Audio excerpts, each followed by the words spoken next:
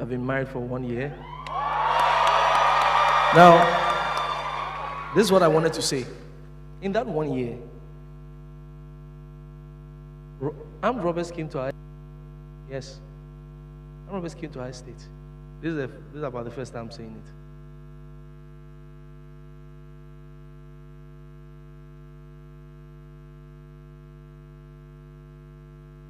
Jumped they left our house.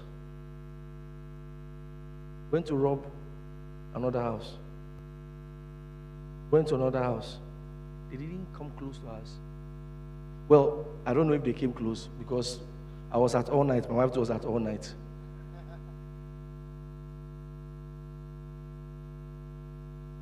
But the house was invisible to them because you couldn't see any attempt to enter.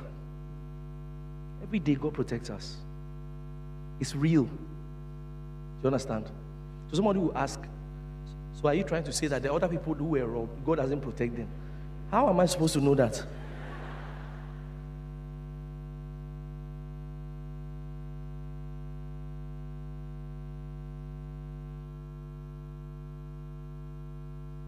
You know the funny thing? They said the person who came to rob, I think the person came with a Jeep that looks like mine. So when we were coming, they were asking, whose car is? I said, my friend, give me a loan. So now we're helping to console them. But we're all in the same estate. The man was just looking at me like this. He said, this is your house. That's it. They were surprised because where the person came from was where he jumped. He jumped straight into our house, but leaves the house.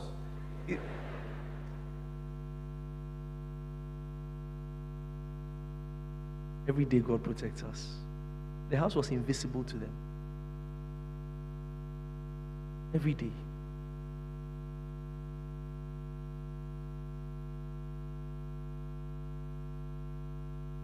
Right from my growing up times, church, right from church, there are some things God has not allowed to happen to me.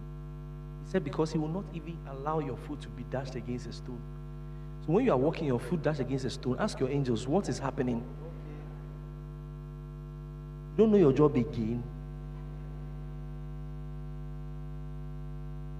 Start from stone. Because that's the example He gave. He said, He will not even allow your foot to be dashed against a stone. So when you are walking, your heart, hey, Adi. Don't let it end there. Say, Lord, what happened? Because you said, my foot will not be dashed against a stone. Ask, what happened? Because if your foot can be dashed against a stone, it will be dashed against a rock. Then it will be dashed against a car. Don't allow it. Every day God protects us.